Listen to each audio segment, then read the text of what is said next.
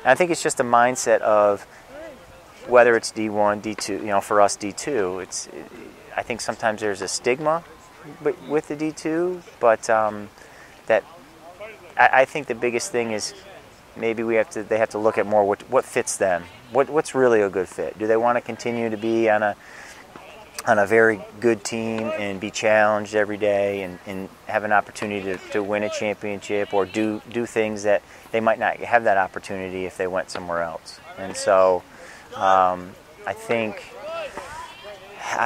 that's the battle I fight a lot in the recruiting. It's, and to be honest, I do fight that battle of, sometimes, you got a lot of, international students or international players. Yeah, I do. I mean, but we have a good environment. It's just a good environment. You could still learn a lot from the internationals. I use them all. I use them all. Okay. Yep. Yeah, I use them all. I'm probably on one, if not a handful of those sites on a daily basis. Yeah. So I use them all. There's a Facebook group called College Tennis Video Group. Have you seen that? Are you on that? I might be on that. Okay. College Video, I think. College Tennis Video Group. Is that Facebook, right? It is a Facebook group. My players would tell me I'm not Facebook savvy, so I think I am a member of that page. Yeah. So not as active. But not as active. Yeah. I really, I am not the biggest. I'm not great at social media. that's a fault, right.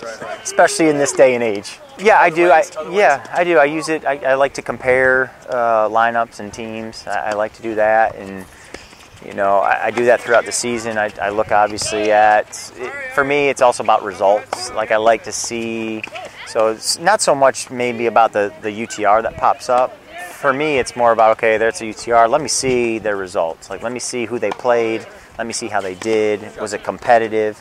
So I use it for, yeah. Mm-hmm. Well, I actually, funny you say that, I just had a meeting with our marketing director yesterday. And that was kind of our big conversation of how do we get more people to come out and watch matches. And so, some of the things we're doing, especially, with on campus and in the community is, sometimes we like to host free clinics. So we do a free clinic either before or after the match. And, we like to bring in the community, whether it be local schools, local high schools, and we'll bring them in. We'll get them pizza. So like we'll serve pizza during the doubles after the doubles is over. And then after the singles, we'll host just an hour and a half clinic for the community. And so that'll get them there. We like to do that. And some of the other things we're doing is we're having giveaways. I think, the men open up Saturday, and the first thing we're doing is, since we open up a little early, we're having coffee and donuts. So people that come in, they can have coffee, they can have donuts as they watch the match. So just little things like that, we're trying to bring some excitement to get people on the court. Yeah, I wish, because that means I would have to stop doing it. So, currently I am our social media guru, and I wouldn't say guru, but I would say I'm the one who does it and runs it, to the dismay of my men's team, to the guys, because they always want me to post more, they want me to show more, and sometimes that gets pushed to the bottom of the pile of things that I have to do. But that would be great. I would love for that. But it's definitely a necessity as far as the Facebook pages, the Instagram page. And we do Facebook, Instagram, and Twitter. So during the matches, I get yelled at from our sports information people to make sure I'm tweeting, updates and things like that. So I try, and it is a necessity. And I wish someone else could do it. I wish I could hire a professional to do it. I think it's a good way for alumni to connect back with you, also recruits to connect with the program. And there's some. For me, For me, I feel like I end up coaching more about strategy and how to improve, like the doubles, like we're kids that come in freshman year. That's a big thing that we work on. We really work a lot on doubles in the fall and really throughout the season, throughout the year. Teaching the doubles how we want to play it, where to be, how to move, how to communicate. So a lot of that, and it's more about too, like, okay, because we have some internationals, it's about teaching them how to be smart and become a hard court player, getting them to move closer to the baseline, things like that. So it's more of just how to be a little bit more effective on the hard court. For me, at least, with the group that I have. I mean, do I have people come out here and we work on their volleys, and do we work on their ground strokes? And yeah, we do. We do some individuals where we work on things like that. But as far as major tweaking of grips or swings, not a lot of that. I mean, yeah, I would say yes. I think that's our goal. I mean, for a freshman that walks on campus, my goal is, as a coach, is to make sure that they're a better player when they leave, but also a better person, better just all around. And that's our goal. That's my goal, especially. And I think I would hope that that's the goal of all the coaches, whether it be D1, D2, D3, and all those coaches is the development of the player and development as a whole. Though I think it's for me, it's not all about the wins and the losses, but it's about those relationships that you create through those 4 years and the development, and you can see them grow, you can see them mature, you can, and that to me is fulfilling. You get invited to their wedding and things like that. You follow them and they have kids, and that's been my biggest takeaway, I think, or just something that just means a lot to me, because I've been here for so long now. I got kids married. They've got her players that have married kids, families, and so that's important to me, to see them be successful outside the tennis court and know that. I had a player just last week text me who just graduated and just saying thank you for what you did for me. You prepared me for this real world, and so that to me is the most fulfilling aspect of what I do.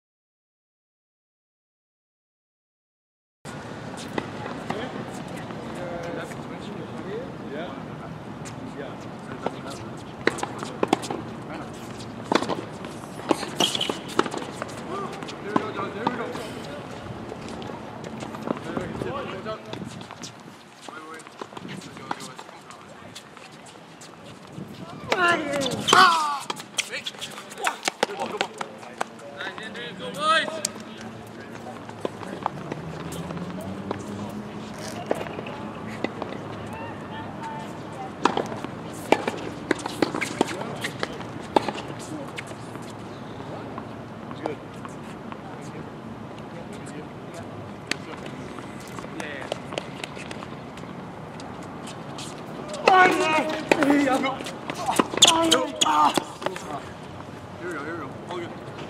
Let's go, boys.